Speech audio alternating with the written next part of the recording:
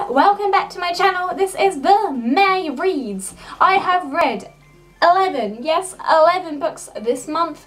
I will try and be quick and talk quickly whilst I tell you all about them. I'm going to try and do an order. The reason I've read this many books is because I went on holiday, which allowed me to read 6 books in 5 days, which was perfect, which was amazing, because it brought me back on track to my challenge, which is 104 books a year. 2 books a week. I have read 42 books so far in 2019. I am happy with that. So I'm going to try and share them with you in order. We're going to start with Tales from the Haunted Mansion, Volume 1, The Fearsome Foursome. This is a Disney one. I don't actually know who it's by, but I'm sure you'll be able to find it on Amazon for it. I will give this a 5 out of 5. I absolutely loved it. It's all about 4 school kids and they create a group called the Fearsome Foursome, and they just get together and discuss ghost stories and make up their own ghost stories. They get invited to go to an old mansion, which is they do, and then this creepy guy tells them these stories. However, there's a twist. Each story is related to each person. So you've got Tim, who's all about baseball. You've got Willow, which is about her dead pets. You've got Noah, which is about a swimming pool, and Steve, which is about coffins and being buried. There is a twist at the end of this book though, which I'm not going to tell you. You need to read that to find out what happens. But it is a really good book and I really enjoyed it. And like I said, it says Volume 1, so I really hope there is a second one that comes out. This was published in 2019. So fingers crossed they publish another one, because I absolutely love this book. The next one that I read was one I got from a charity shop, and I didn't actually pay attention to it when I brought it. I just thought, oh look, it looks a cool cover. But actually it's called Beauty from Robin McKinley, and it's a retelling of the story of Beauty and the Beast. Again, I give this a 5 out of 5. I absolutely love this book. It's just a twist. So instead of being like Beauty and the Beast with Belle and that, it's set kind of like in the olden times. That girl Beauty, her actual name is Honor, but they nicknamed her Beauty, and she's never lived up to it. She's quite she was more like plain / ugly than pretty, and she basically becomes, her family becomes poor, they have to move, and then she goes to the Beast, and she then falls in love with him. Based on the Beauty and the Beast story, but she grows pretty, and then one day she realises that she is pretty, and it is a really enjoyable book, and I really do recommend it. I absolutely loved it. I think this may have been my favourite one I read out of all the books I've read this month. I really did enjoy this one, and the fact that I didn't even realise it was Beauty and the Beast is just a plus, because I was completely surprised once I got to it. So that was that one. Okay, the next one I read is another one from the Darren Shan collection. I'm going to be mentioning this one quite a bit because I finished the books I had. I now need to purchase the next ones. But this is book 5, Trials of Death. So Darren is at the Vampire Mountain, and he needs to carry out trials to prove that he is worthy to be a vampire. He had to do the first trial, which was to do with a water maze, and he succeeded. The second trial was to do with a cave and stagnites, and again he succeeded. The third one, yeah, that's 3 fingers. The third one was all to do with fire. He succeeded. However, the fourth one was to do with boars. He had to kill 2 boars, and he failed that one. Because he failed it, it meant death. However, he didn't want to die, and another one didn't, and like one of the vampire princes to be didn't want him to be killed, so he helped him to escape. But whilst escaping, Darren came across the Vampanese. These are the crazy Vampanese, like people that are different versions of the vampires. And he tries to get back to the Vampire Mountain to warn them of the situation that's about to happen, that there are Vampanese inside their mountain. They could be attacked. This book was enjoyable. I do think, though, it's very predictable, because obviously you knew he weren't going to die, because there's 12 books of this altogether, so you knew he weren't going to die. So I'm going to give this one probably a 3 out of 5. I do recommend reading Darren Shan books, so if you enjoy vampires and if you enjoy like children books, because they're really easy to read and they are enjoyable. So it's Darren Shan, The Trials of Death. Okay, and then continuing with the Darren Shan ones, I then read book 6, which is The Vampire Prince. He ends up living with wolves for a little while to heal, because he'd obviously escaped the Japanese and were like in a lot of pain. He gets back to the Vampire Mountain. He tells the vampires what's going to happen, and they're like, oh my god, they're going to sort it out, and then there's going to be like a war. So there's a big battle, and they use spiders. You know, in the first book I mentioned how they like control spiders a bit. They use the spiders to freak out the Vampanese. They kill them, and then woo, the Vampanese are gone from the mountains. They succeeded. However, there was still the issue with the fact that because Darren failed the trials and then tried to escape, he should be brought to death. However, they don't want him to die. No, none of the vampires want him to die, but it's tradition, it's a law. So they try to change up a bit, and in the end, they make Darren a prince. So that way, they do not have to kill him, because it's against the law to kill a prince, and a prince is allowed to fail their trial. So they kind of like voted. It's really weird, and I don't know, I weren't that bothered with this one. I think this one's probably like 2.5 out of 5, just because it seemed a bit weird. I kind of felt like they should have killed him. It sounds bad, but I was like, what was their law? They've literally just changed their law and made a kid a prince just so they didn't kill him. So I don't know. Yeah, it was a kind of one. So the next one I read was the book You by Caroline Kepnes. I don't know how to spell it. So I really wanted to read this. I was obsessed, and I mean obsessed, with the Netflix TV show. I cannot wait for season 2 to come out. I was obsessed with it, and the book is just like, it is so addictive. It's all about a guy called Joe who works at a bookshop, and this girl called Guinevere Beck walks into the store, and Joe becomes obsessed with her, and I mean obsessed. He like stalks her, he watches her outside of their bedroom windows. Like, don't get me wrong, Beck is a bit messed up, and you will understand what I mean if you read the book or even watch TV series. Beck is a very messed up character. However, Joe becomes obsessed with her. He kills for her because he thinks he's making her life better just by removing the negative from her. And then in the end, he kills her because she doesn't want to be with him. She finds out that he's crazy and stalker and goes a bit crazy, so he locks her up and then kills her and then has to bury her. And then, oh my god, at the end of this one, another girl walks in and he's like, oh, I like her. So it's basically like a new girl to be obsessed with. And I'm guessing that's what the next one is. But it even says here, the chilling new novel coming soon. So I can't wait for the next one because I really enjoyed it. I recommend this, and I recommend the TV series, which is on Netflix. It's called You. And I probably give this a 4.5 out of 5. I really enjoyed this one. Okay, so then these are the ones that I read on holiday. We've got Darren Shan, Hunters of the Dust, Vampires at War, Book 7. I can't really remember what happened to this one. The weird guy, Mr. Tiny, comes to the Vampire Mountain and says that there's 3 hunters that can kill the Vampire's lord, and they only have 4 chances. If they fail all 4 chances, only one of the 3 hunters will survive. Obviously, 2 of the hunters is Mr. Crepsley and Darren, and then the other one they meet later on.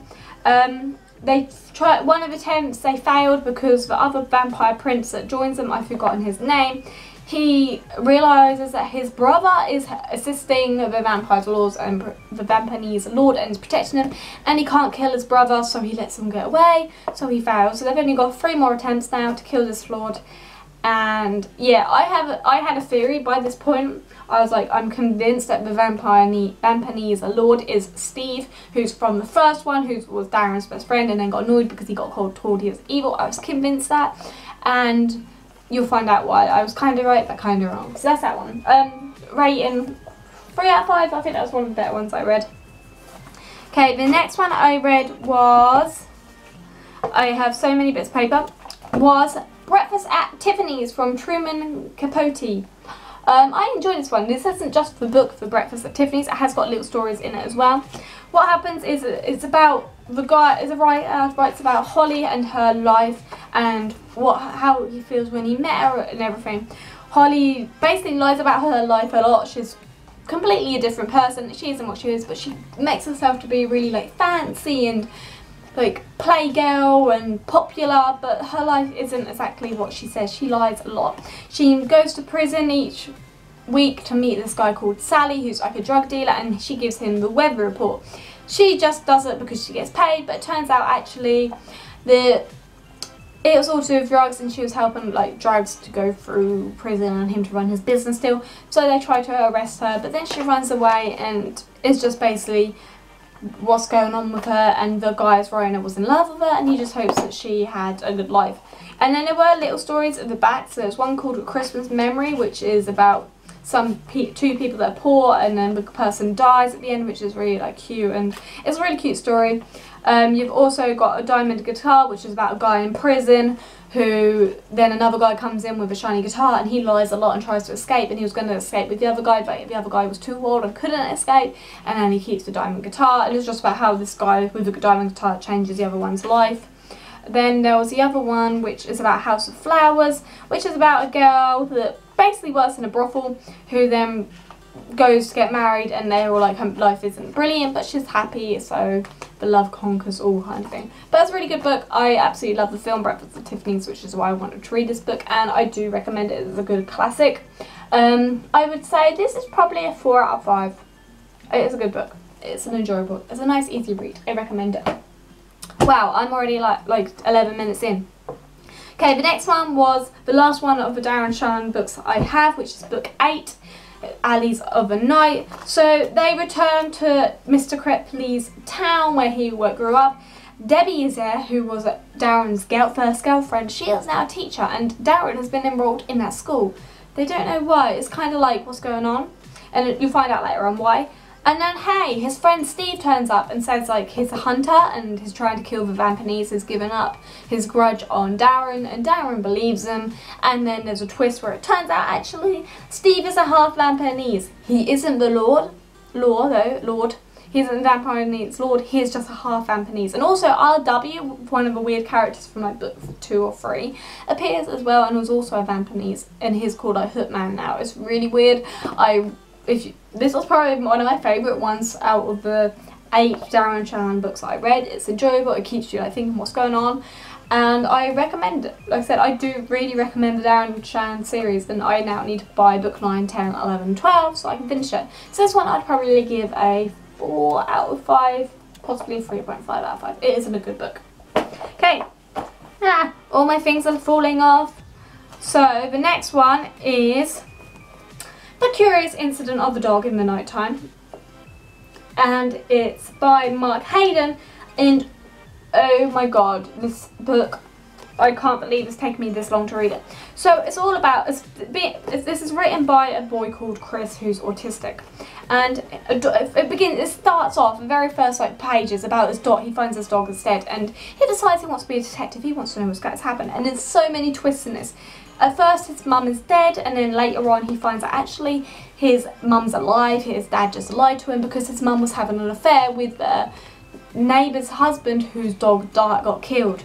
And then it turns out that the dad killed the dog because he got angry, and then the little boy Chris runs away and he goes to a train station. He goes to his mum to live with his mum, and basically the dad then tries to make up for it. He wants to like make Darren, I keep thinking about the other one, make Chris trust him again. So he slowly tries to develop relations. All he did was for Chris. He cares about Chris a lot and loves him, and you can see that clearly in the book. And in the end he buys Chris a dog to make up for it, and then Chris kind of like slowly comes. But this is amazing. It gives you an idea of what an autistic child may think, and honestly I could not put this book down. I loved it. I think that this is one I read in like a day. It was amazing. I do recommend it if you haven't read it. This is 5 out of 5. Like, this book is amazing. I love it. Okay, the next one I read was Kisses of Death by Malcolm Rose. Again, this is a kind of like a teenager's book. So basically it's about Kim and Wes and Seth. Seth and Kim are twins, and then Wes is their friend. They go to a trip to the village of Iam, and Kim and Wes steal a lot. They steal money from a fountain, they steal this thing, the fountain from Iam, and then they end up getting this weird kiss in a dream, and it turns out they've got the Black Plague, and it's all because they stole this piece of steel from the village. And then Steph has to try and rescue them. He works it out, he puts pieces together, he returns the steel like love message to the well, and then they heal. However, they also had gone to a Roman like village kind of thing, like school museum, and Kim had stolen a purse from the Romans and she didn't believe it. And then at the end there is a dramatic twist all to do with the other curse, and I'm not going to tell you what the dramatic twist is, but it's something that I was like, what, I wasn't expecting it at all. It was definitely a good twist, and the way it ended was just like, it spilled from Kim's pocket and he remembered the awful words of the spell.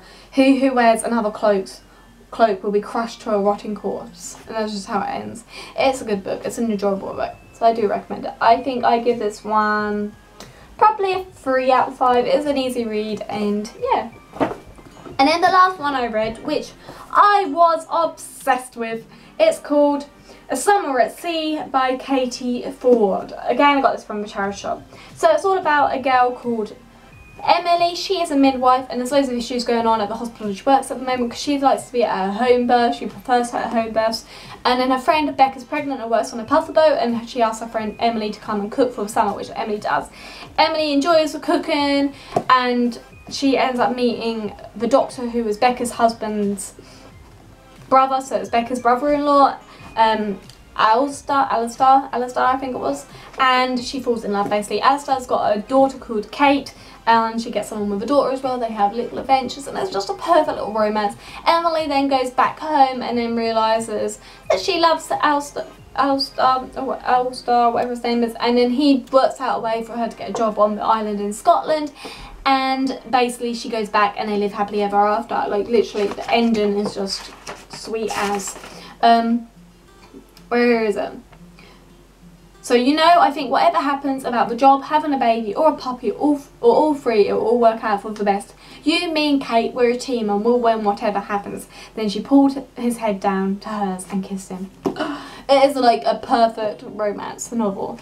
I love romance, like books, I love this sort of stuff. However, they always make me sad afterwards. I'm too much of a fantasy girl. I'm too much of one for things for real life should be like books. So when I read like a book of romance, I'm then like obsessed and I want my own romance life to be like that. However, I have to always remind myself, reality is never like the books that you read as much as I want it to be. I am a proper romance girl. I love romance novels and I really love this book. And I did not want to put it out. I literally wanted to take it to the meal with me, even meal with me to read it, because I just wanted to finish it. And I did. This one I read in one day as well. I loved it.